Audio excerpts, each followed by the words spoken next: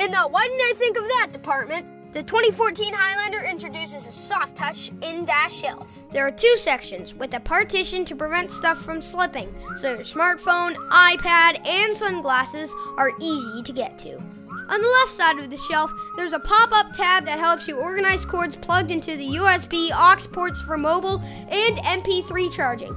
To run a USB cord, pop up the tab and move it aside. Just beneath you will see the USB port. Pull out the cap in front of the USB port and plug your USB cable there. It's that easy. I know what you're saying, Dad. Super cool, right? All right, okay, then my work here is done. Toyota. Let's go places.